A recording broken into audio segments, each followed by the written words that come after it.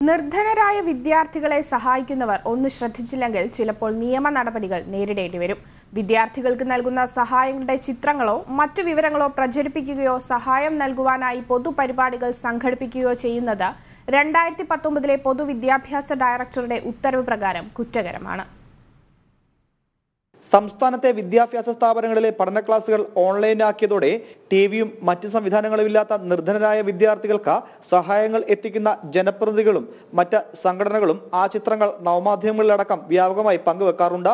എന്നാൽ ഈ പ്രവൃത്തി നിയമപരമായി തെറ്റാണ്. 2019 നവംബർ 18 പൊതുവിദ്യാഭ്യാസ ഡയറക്ടർ ഇറക്കിയ ഉത്തരവ് പ്രകാരം നിർധനരായ വിദ്യാർത്ഥികളെ ഏതെങ്കിലും രീതിയിൽ സഹായിക്കുന്നത് പരസ്യപ്പെടുത്തുന്നത് ശിക്ഷാർഹമാണ്.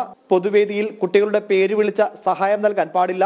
സഹപാഠികളുടെയോ അധ്യാപകരുടെയോ മുൻപിൽ വെച്ച വിദ്യാർത്ഥികൾക്ക് ധനസഹായമോ പഠനോപകരണങ്ങളോ വിതരണം ചെയ്യാൻ പാടില്ല.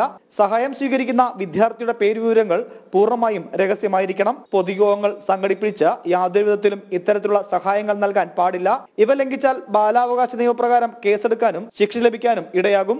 നിർധനരായ വിദ്യാർത്ഥികളെ നിസ്വാർത്ഥമായി സഹായിക്കാൻ ഇറങ്ങിത്തിരിക്കുന്ന എല്ലാവരും ഈ നിയമങ്ങൾ പാലിക്കണം. അതല്ലെങ്കിൽ സഹായിച്ചതിന്റെ പേരിൽ ഒരുപക്ഷെങ്കിൽ നിങ്ങൾക്ക് നിയമ നടപടി നേരിടേണ്ടി വരും. ജനം, പത്തനംതിട്ട.